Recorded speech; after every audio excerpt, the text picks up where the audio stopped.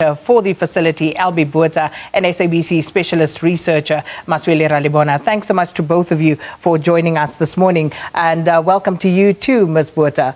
Maswele, I want to start with you in terms of just how the story came to light. And, we saw, for example, one of the people you spoke to there who was hired to work at this facility talking about whistleblowers and whistleblowers being killed. So how did we come across the story?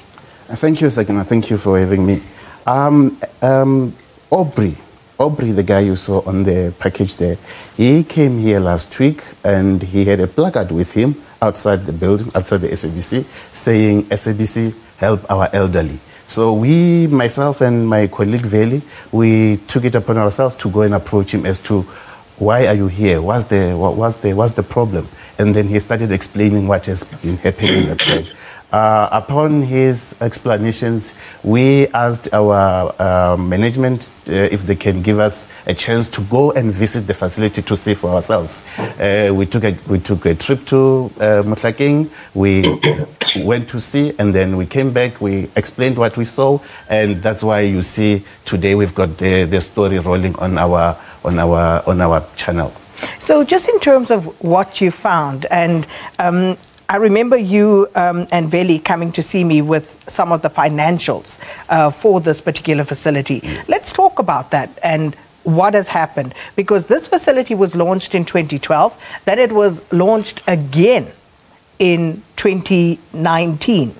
Yes. And I don't even understand what that means, how you launch the same facility several times. But what is actually going on, and why is it that there have not been any patients housed at the facility since it's been launched? When you do a quick Google search, you'll find that this facility was commissioned during the time of MEC Mandla Nkomfe.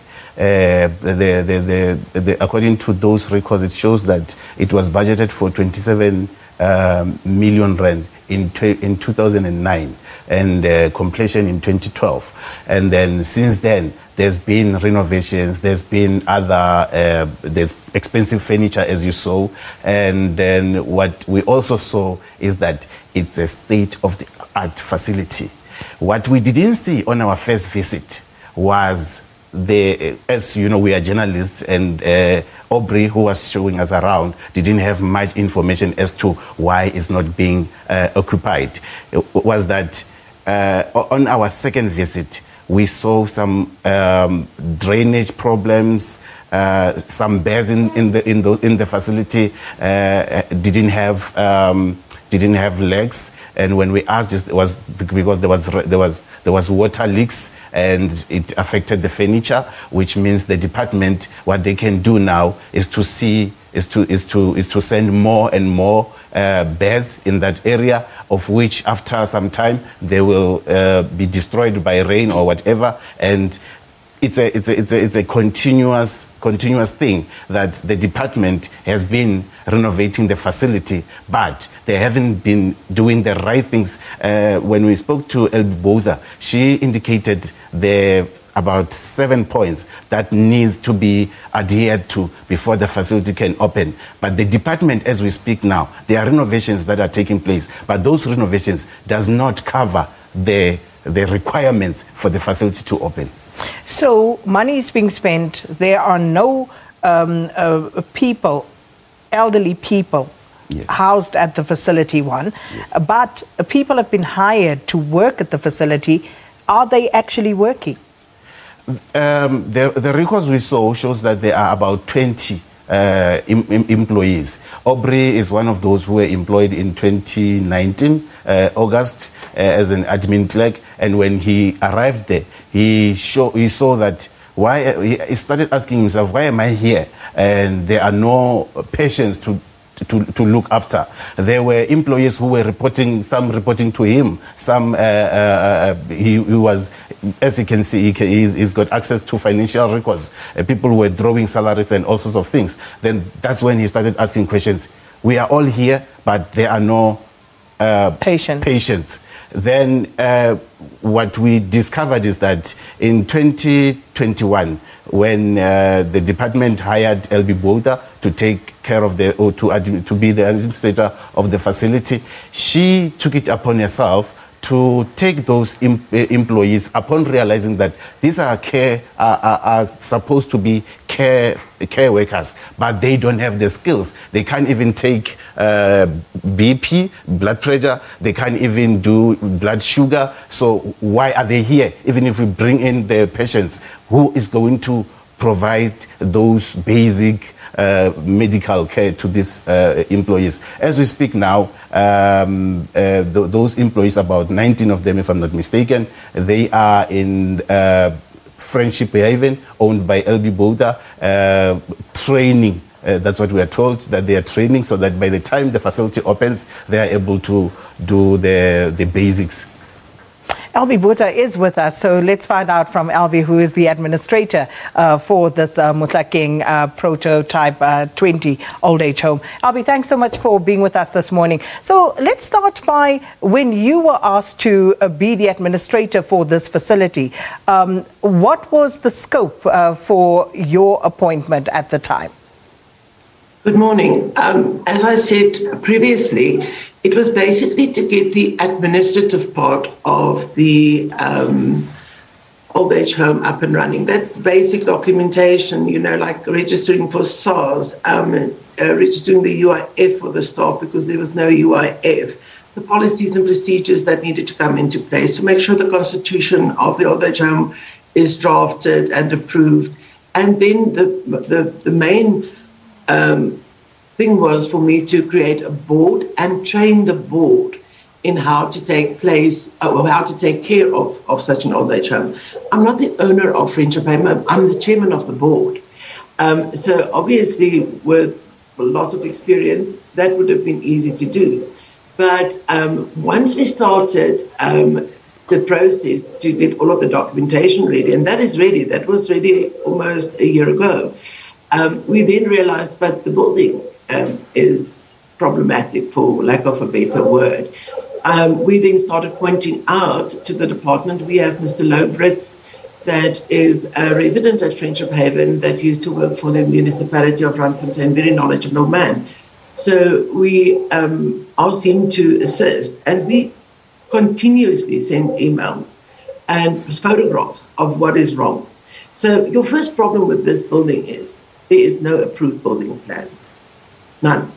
So from there, you first now need approved building plans. Then you need COCs. A COC for the electrical installments, which is a disaster. A COC for the plumbing. There is so many things outstanding. And without those COCs, you're looking at health and safety, the fire department. Without those things in place, no resident can enter that building. It cannot be approved. So yes, that is where we are at the moment.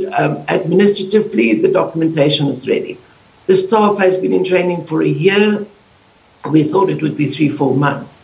The reason why they remain in training is at least then they earn their salaries, where previously they were paid salaries until October of 2020, and then all of a sudden they were not paid. So when we took over, the first thing we did is to say that they are not paid in terms of the Labour Law, the Minimum Wage Act. We corrected that. We corrected their contracts. So yes, in theory, until that building is corrected and fixed so that you can get your compliance certificates, it will stand there forever. So how long should that take realistically? Because, as you say, there are no building plans approved for this facility, and yet it was built at a cost, I think, initially of 27 million rand. It was opened, it was launched, and subsequent to that, every single year, there's been money spent on this facility. So how much would it take to make sure that it is compliant? Well, I jokingly said to the department at the time when they approached me and I realized the problems, I said to them, give me the money and I'll have it fixed for you in 6 months. I should have been serious at the time. If you have the right people doing the work, it's not unfixable. if you have the right people doing the work, it should take 3 to 4 months to fix this. But it's been a year that we are involved. Our contract with the state, with the Department of Social Development ends in March. I only gave them a year that I would spend on this. But in March it ends, and then that building is still not fixed. So the department has a procurement process. They first ask for quotations, then a procurement process. That takes months. So by the time, and now the last things that they did was to put up carports. I immediately contacted them and said the quality of these carports was of such a nature that it's not 1 cent of value that was paid for them. I took photographs of it. I sent it to them. I believe I also sent it to your researcher. The amount of money that was spent on that. Then they now started building a waste disposal unit. I don't know why. It's also built in the wrong place. It's too close to the kitchen. So you can't have that. So the frustration of this is that there is, I don't know, there is just no thought process behind the situation. Evidently not, because why would you spend money on all of these things when the basics are not in place in order to get this particular building fit for purpose so that elderly people could be housed? But I want to ask about the specific incident, an instance that we saw on the clip where there's a renovation project to the kitchen. This is a facility that has never been used since it was launched in 2012, and yet you're spending R500,000 to renovate the kitchen. What's up with that? What's happening there? I have no idea. The department is in control of the building. So they do things at their time. We are not informed of what they are doing, who is doing it, what it's costing. So our purpose as administrators was to get the administrative side fixed, the financials. So is that done? What you set out to do as far as the workers are concerned, is that done? Yes. So let me ask about those workers, because they are drawing a salary, have been drawing a salary, yet they are not attending to any patients. How many workers are there currently on the payroll, and where are they? What are they doing? Well, there's 19 to the best of my knowledge. Busi is the manager. She is at the Connie Miller Center with Ilona Ace, who's the COO and used to be the financial manager. Because to be the manager of a facility of this nature, you really need knowledge. So she is with Ilona being trained, and every day still being trained. The rest of the staff, with the exception of Aubrey, who's on the premises, because somebody needs to be at the premises, is at Friendship Haven. They are mostly caregivers. So as I said previously, the idea was that they would be with us for 3 and 4 months. Receiving training would help them when they go to the facility. So they are still there, because at some stage I discussed this with the department, and I said, well, if the building is not going to be ready, then you need to go through the legal process of either retrenching the staff or, you can't just not pay them a salary. If you have a contract with them, you need to end that contract on a legal basis. They then said no. So I informed my labour consultant at Friendship Haven that she will have to inform those staff members that my contract with the department ends the end of March. So I don't know what is going to happen to the staff. But let me understand this. So the people who were employed to work at the Mohlakeng home are now at Friendship Haven? Yes. So do they have a contract to work for Friendship Haven? When we took over as administrators, they had contracts with the department. And those contracts, firstly, my concern was that the salaries was less than the Labour Act allows for minimum wage. I get that, Ms. Botha, but obviously there has to be a valid contract in place. Do they have a contract to work for Friendship Haven? No. So why are they working for Friendship Haven, and why are they being paid while they are not offering services to Mohlakeng? That is how the Department of Social Development set it out, because my request to them was to follow a process of retrenchment so that the staff then is unemployed, and they declined to follow that route. Told me to put the staff into training because it is necessary, and then the building will be fixed. Once again, I reiterate the fact that we all thought that that would be 3 or 4 months, and it is a year later. Isn't that unlawful, though? That is a very technical question. You'll have to ask the lawyer. No, but why is it technical? Because, I mean, it's very clear. If I work for the SABC, I have a contract that states that I am in the employ of the SABC. All the labor relations regulations will apply. So why then is it technical? I believe if you do a training program, which this is, so okay, they are employed by Mohlakeng. Ms. Botha, I want to give you sufficient time to explain that. So can I please ask you to please sit tight, please hold on.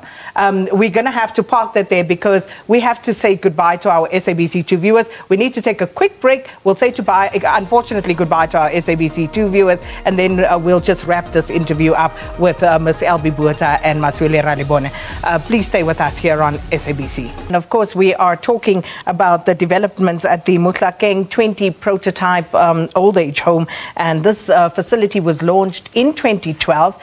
There has not been a single patient that has been housed at the facility, and yet every year renovations are happening, salaries are being paid, and there is a bill being racked up. We then had in 2019 Elbie Botha being appointed as the administrator for this facility, and we are in conversation with the administrator Elbie Botha and SABC specialist researcher Maswele Ralebona to find out exactly what is going on. And I must just indicate we have also tried to reach out to the department, and we will speak to them. They have right of reply on this particular matter because the department also needs to explain from their side how all of this has been taking place on their watch, and perhaps they have a different explanation. We'll hear when they actually come to speak to us about what's been happening at this facility. But before we went to the break, I was asking Ms. Botha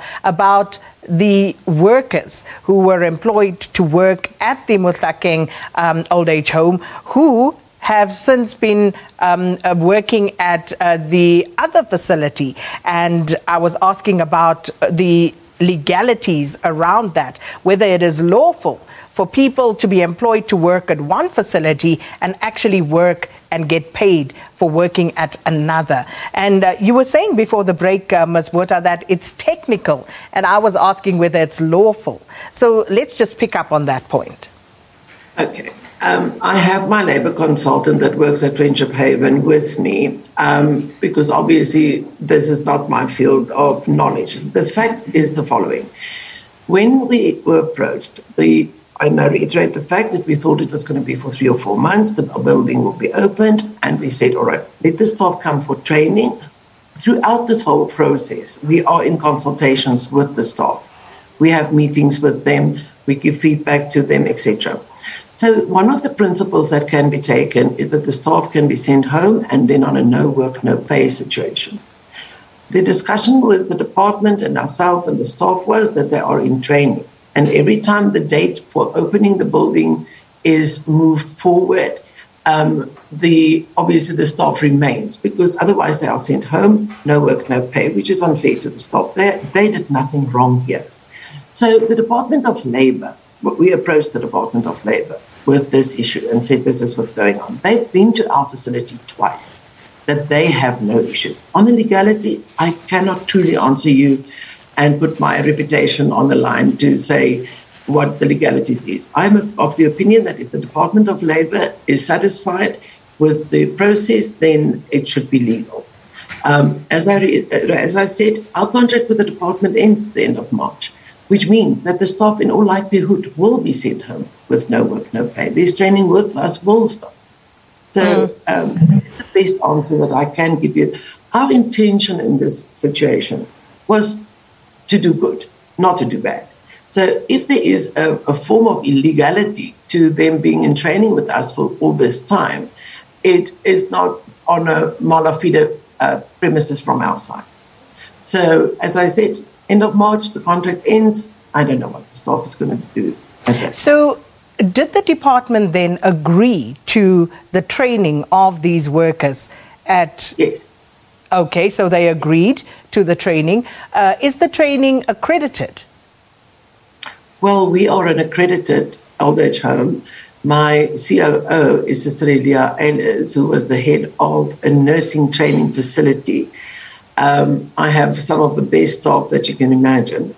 So I would think that, look, the caregivers, the training that they need is practical. The practicalities of how do you assist a fragile resident to get out of a bed into a wheelchair?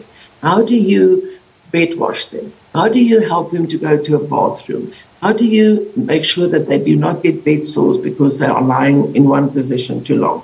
So that is the practical training that they have been receiving from us. So once they go back to Mohlakeng, they are well-trained caregivers, better trained than most of the ones that I appoint from the onset without any real knowledge. Yeah. So accredited, obviously we are not a training facility, but we can give them the practical training of how to take care of the residents that they are ultimately going to take care of. So the short answer is that it is not accredited training. I will have, just one moment. No, then it would not be deemed to be accredited. So on what basis then did the department enter into an agreement with it's Peacehaven, is it? Friendship Haven. Friendship Haven. On what basis did the department enter into an agreement with Friendship Haven to have employees of the department receive training at a facility that is not accredited? Do you actually have that agreement in writing? You will have to discuss this with the department. I agreed to be the administrator. We agreed that we all thought that it will be a month or two. You know, really, I mean, the problems that existed on the building at the time could have been taken care of by the end of March if it wasn't for the process that they have to follow. So the fact that it has been drawn out, it was never the intention that the staff will be with us for this long. So, but would you agree, Ms. Botha, that the staff shouldn't have been with you in any event? They should not have been with you. If the department needed them to be trained, they should have been sent to an accredited facility. And as you pointed out right at the onset, your job, the scope for you as the administrator, was to sort out the administrative part of this. So the fact that staff then end up at this facility for training that is not accredited is equally problematic. I assume that you are right. Once again, it was at the time we thought a month or two they will be going to Mohlakeng. You will have to take that up with the department why they have taken so long to get the staff back at Mohlakeng PTP, 2020 PTP. The sad thing is, and I'm almost more human orientated than I am otherwise orientated. At the time, we thought the staff did nothing wrong.